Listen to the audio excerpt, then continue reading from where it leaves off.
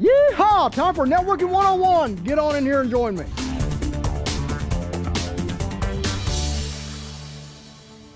Hey, if you mastered STP, you're ready to take that spanning tree protocol knowledge to the next level, to the layer 3 level, then let's go up to OSPF and start looking at how we do this on the routing side of the house, right? Now, look, OSPF is another hierarchical protocol in design in that it has a top level and it does a distributed type of fashion. But because it's layer 3, as we're climbing the stack, we can get a little more advanced with it, right? So in the OSPF language, basically, what you have is you have a top-level router that we call a designated router, or a DR, right?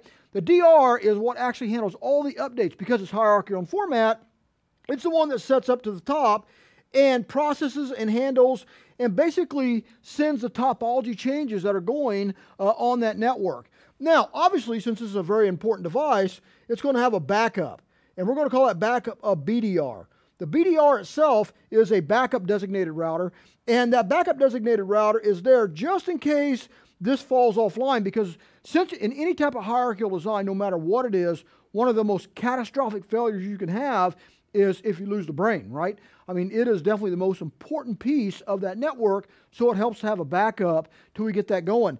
And because we are designing this network in a hierarchical fashion, it helps, just like with your span tree stuff, to have this be the center of the universe, the place of the network where everything converges to, so you have a little bit better predictability, you get a little bit more accountability, and it understands the flow and the ebb and the tide of what we're going on with the network. Now, OSPF in itself is what we call a link state protocol. And the great thing about OSPF in itself is that when you're looking at the terminology and you're just learning it, don't make it harder than what it is. Oh, trust me, it's going to get a lot more complex as you go on and you start getting to networking 202, 301, and the 400 level type stuff. It gets pretty heavy duty type stuff, right? But for now, keep in mind that OSPF terminology does what it says it does, right? A DR, a designated router, is just that. It's the boss. It's the top of it. The backup is simply that. It's the backup of the router. OSPF communicates all these changes that are going on the network with what we call an LSA. These LSAs are link state advertisements. Now, link state advertisements themselves contain just a variety amount of info on, what the condition of the network is, who just connected, who wants to connect up, those type of things. We actually, in OSPF, we use a term called adjacency, so that when I have another router, let me go ahead and change to a groovy color here. If I have a router that wants to join, and it's like, dudes, this looks like where the party's happening, the routing party's happening here, let me join up. It's going to say it wants to form an adjacency. It wants to be a part of your grid. And so it's going to send up these LSA joins to try and set up and join that adjacency. And you got password requirements, that kind of stuff to make sure that we don't let everybody in the party here, right? You got to have an invitation. And so that's what the LSAs do. They're the workhorse. They're the link state advertisement. They advertise what's going on with the link. So they're going to tell you everything about how this process works. Now, Networking 101s, I'm a big history buff. Love to get into the history stuff. This was actually designed back in about the mid-'80s, back when, we were wearing parachute pants. And our producer, Steve, he had this really cool flock of seagulls haircut, man. It was jamming in his Trans Am.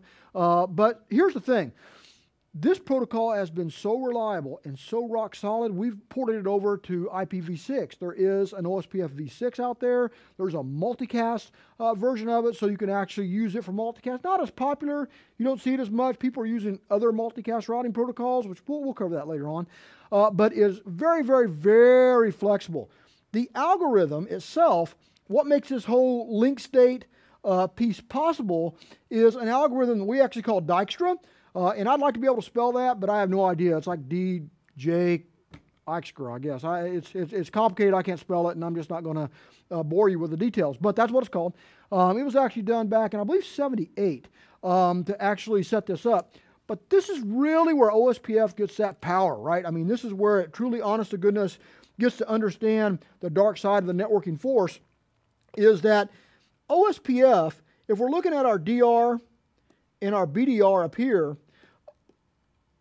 we make decisions on how the network sends traffic based upon quite a few little variables, right?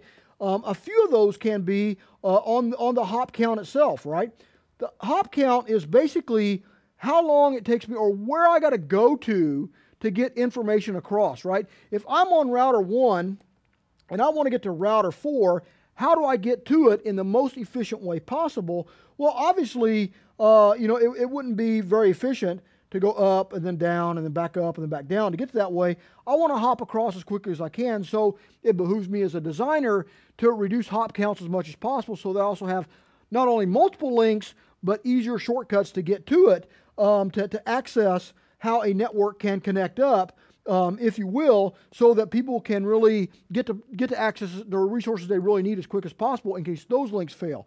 OSPF will count these hops, and it will determine that if I want to go from 1 to 4, maybe my quickest path is up here and then down there, and boom, I'm right on target, and that's relaxed and groovy. But another cool thing is it actually will look at bandwidth too, right? Because even though, let's say that, let me change colors here, that this link here may be my quickest link, might not be my best link. Maybe that link is a satellite link, right? It's a terrestrial link that's going to connect up. And if you work with satellite, you know that that's truly a last effort type of link you want to get to. But if I'm looking down here on the on my land side, then maybe what I'm seeing is that maybe this is 3 hop counts away by count 1, 2, 3, but this is all 1 gigabit. This is more hop counts, but the bandwidth is better, so check, that wins over, and boom, we get across and we can forward that out. And OSPF can calculate a ton of things, right? So maybe if I'm saying that, okay, well, we went ahead and bought this company, and they're running RIP, Routing Information Protocol over here.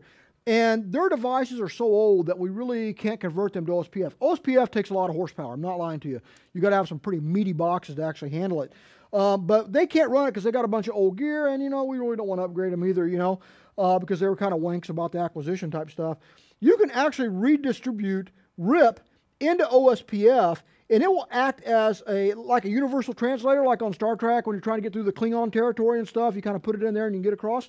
It will act as a universal translator and will send that information back and forth so that it knows how to talk RIP and turn and convert that back and forth so that my network still flows. It works really, really well. That also goes into the calculation as well. There's a bunch of stuff that goes in there that makes that work, and your network can continue functioning and delivering this traffic across.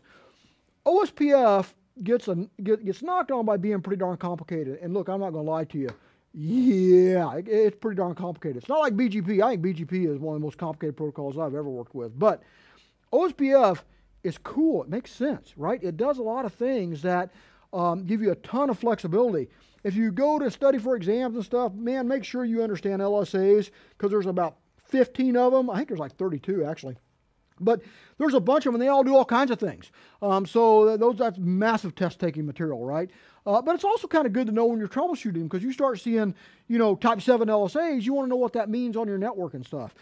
So they're really the true heartbeat. They tell you what's going on, the real health and care of what that network is all about, and all that stuff.